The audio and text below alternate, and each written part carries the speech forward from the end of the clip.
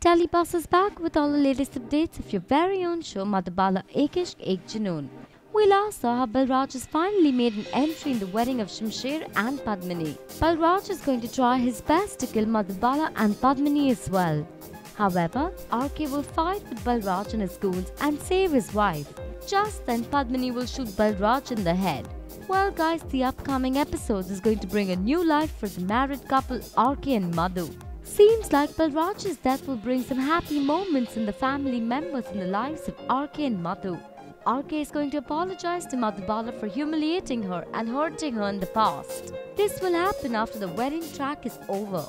RK will say sorry to her for all his mistakes in the past. On the other hand, Madhubala, who recognized the good side of RK, will make him super happy by telling him that he has filled her life with a lot of happiness. You will see how Madhu and RK promise each other that they will never get separated. This will happen after they realize how it would feel to lose each other if Balraj had killed either of them. Well, what can we say? This seems to be true love. If you agree and are excited for the love-filled episodes, then surely like this video and leave your comments for them. Don't forget to subscribe to Telebuzz for more updates.